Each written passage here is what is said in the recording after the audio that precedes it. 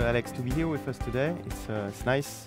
The presentation was excellent, and I was just curious to know whether you could comment on something that I found myself quite ironic, is the fact that we are all dealing with single patients during the consultations, and we are all believing that we are doing personalized medicines because we are adjusting the immunosuppressive drugs and so on, and in fact we are doing it more like in an empiric way.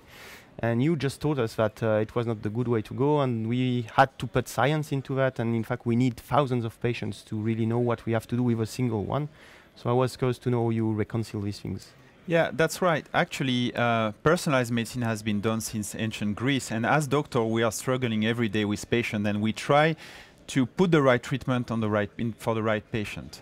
And we are now in the strategy and how the group of patients can benefit to one patient. So this is possible due to large cohort implement of new technologies inside and multidimensional analysis, which are quite complicated but can be powerful to move from group of patients to a single patient and try to predict his individual risk of graft failure, for example.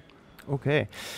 What also I find very interesting is that obviously we are at the beginning of something, because as far as I really understand what you show us previously is that we are getting better in predicting things, but the truth is that we are not so good at treating them. So how do you think that the fact of predicting things will help to treat them? I guess that maybe we can use these things to as surrogate marker in clinical trials, or maybe you can comment on that. Yeah, you're right. So in transplantation, we are lacking prospective randomized trial, right? And to my point of view, the integrative box or those risk profiling strategies can be useful to know what patient to include in what clinical trial and what should be the surrogate. One of the issues is that in transplantation, you need to wait for 7, 8, or 10 years to start to see differences in terms of outcome. So given the restriction in money and how the industry is investing on that, we need to have precise surrogates, integrative equation for risk profiling as a surrogate endpoint for clinical trials, which could give you an answer at 1 year after the inclusion in the protocol. Okay. That sounds great, but you spoke about money, and I think that this is actually a critical point, because all these things, they cost a lot of money.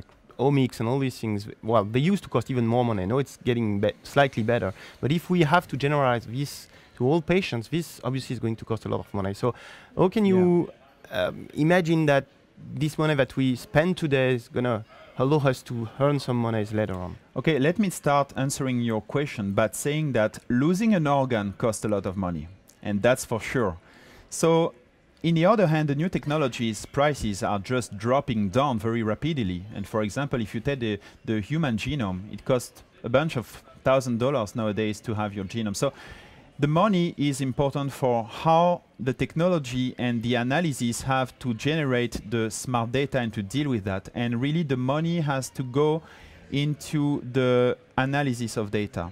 But of course, implementing new tools will lead to an increase of the cost. But it's worth it, I think, and the reward can be very important as an epidemiology, as a public health. So when do you think we're going to start winning money instead of spending it with this biomarker? Do you have some expectations in the time? Or? I don't have any expectations, but my thinking is that we need to start embracing those new technologies and try to use them and see how they can be helpful as compared to the conventional systems.